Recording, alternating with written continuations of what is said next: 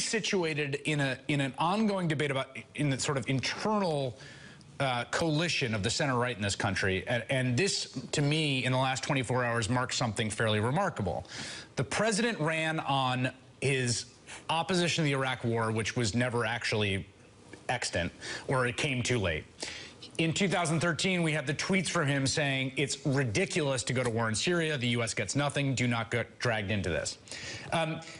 His support within the party comes from a sort of part of the center-right that is incredibly opposed to Syrian intervention generally. In some cases, as you move out towards the margins, just straight up pro-Assad.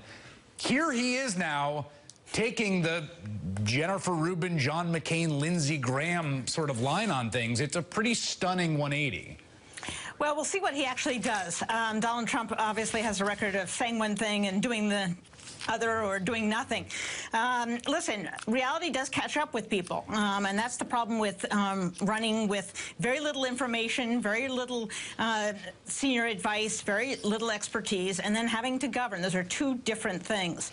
And right now, he is getting probably his first information that, oh, by the way, the Russians are with Assad. That level of basic information may have escaped the President of the United States. I'm not making this up. I'm not kidding. So I think he's getting a crash course in international diplomacy. I agree with Evelyn, your previous guest, that, listen, there is always an argument that we should have done something before, therefore we can't do anything now. We should have done something in 2009 when it first started, therefore we couldn't do anything in 2012. Then we couldn't do anything in 2013. At some point, we do have to do something, and I think there are a range of options here. Whether the president decides that he's going to go full bore on the most extreme options, or whether he's going to seek a middle ground, has yet to be determined. I think there is a problem, however, and that is he has to decide what he wants to do. He has to decide, right. Is his goal now to get rid of Assad?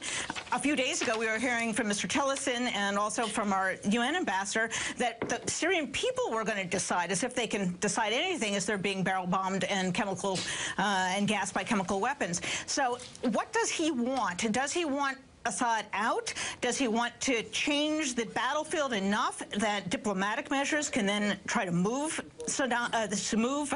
Freudian slip there, can move Assad out? I don't know what he wants, and he probably doesn't know what he wants. You can't just order up whatever from the Pentagon. They're going to ask, what do you want to do? And I don't think we have a good answer to that right now. All right, Shadi, you have been really outspoken in your critiques of American policy in Syria, which I think you view as a sort of both moral and strategic failure thus far. How do you understand what appears to be on the table tonight? So I support strikes, but I don't think that we should do something just for the sake of doing something. And I think the problem is this very narrow focus on chemical weapons. To me, this isn't about chemical weapons. It's about the Assad regime's brutality. And I think that there has to be a broader strategic vision. So I'm someone who's been outspoken in favor of targeting the Assad regime for quite some time now. But I worry that Trump wants to just go in, do some punitive strikes, leave it at that. We forget about Syria, and that we're not actually addressing the root causes of the broader conflict. So what I would like to see is a focus on using military force to push Assad to negotiate in good faith, to force him to compromise, and to strengthen the mainstream rebels, and to actually try to shift the battlefield balance. That has to be the bigger conversation here, because chemical weapons, you can, as you and others have said, you can kill a lot of people without chemical weapons. And we also should be thinking about military force in the sense that we want to make it harder for Assad to kill people. I mean, let's not forget about the humanitarian calculus here. And I worry that we're sort of getting very focused on the narrow aspects of chemical weapons. Yeah, so I want to detach two things in this conversation. As we're looking at a map there, and we're at this hour, the president's of Mar-a-Lago. There are reports that he's been briefed from the Pentagon on possible strikes against Syria. This 6 years into the war in Syria, which began as a revolution, which was violently suppressed, has since become a civil war, has seen the entrance of Iran and then Russia in a big way, which have altered the sort of balance of gravity of the battlefield back towards an Assad regime that was reeling at one point, a fracturing of many different rebel groups. All of this is the context, Shadi, that I think it's important to talk about what the Democratic process here is, and I've read your critiques of the president. It was, of course, Congress that declined to authorize that strike. Here's Senator Mike Lee tonight saying if the United States is to increase our use of military force in Syria, we should follow the Constitution, seek the proper authorization from Congress. President Trump should make his case in front of the American people, allow their elected representatives to debate the benefits and risks of further Middle Eastern intervention to our national security interests. Do you agree?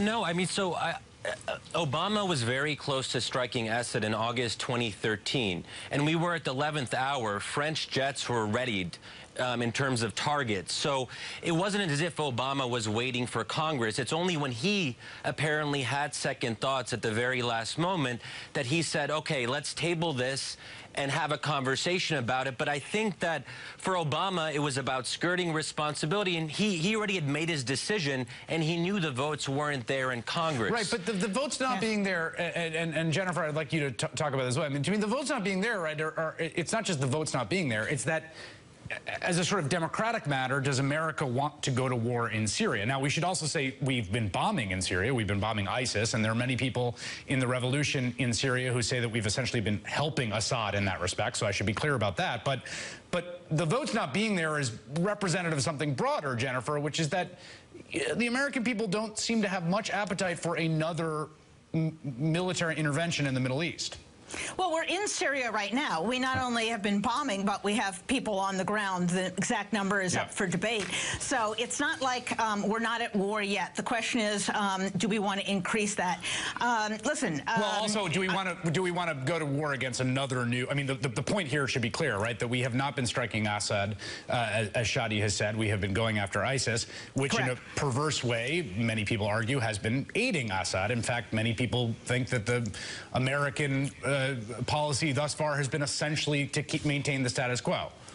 Well, the original idea was that so long as there was a non-jihadi rebel force, that we could support those people and then push towards a negotiated settlement. Unfortunately, because of inaction of the Obama administration, that force, that middle ground force, has really been very much decimated. But to the point, I do think that if we're going to make a military action, if we're going to do something more than what Obama was accused of doing back in 2013, pinpricks, that we should come up with a coherent strategy to wrap around that. President Obama did lose his nerve. What triggered him to lose his nerve was that the British Parliament, if you remember, voted down the use of force. And suddenly he said, oh my gosh, I might be out here alone. So he did go to Congress. I do find it interesting that many people now who are insisting on action, including people like Marco Rubio, by the way, were against use of force. And by the way, this was not a partisan thing. No, there was no one wanted to vote for this thing in Congress. I just want to be clear. We had Republican leaders and we had Democratic leaders, to be very fair, who were in a bipartisan way willing at the upper levels. Whether there were the numbers down below is another matter.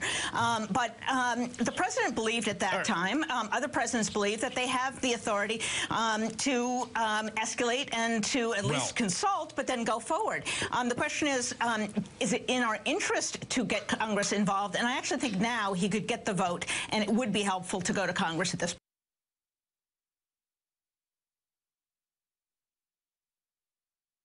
Believe that they have the authority to escalate and to at least consult, but then go forward. The question is it in our interest to get Congress involved? And I actually think now he could get the vote, and it would be helpful to go to Congress at this point. Well, that's interesting. Jennifer and Shadi, I want you to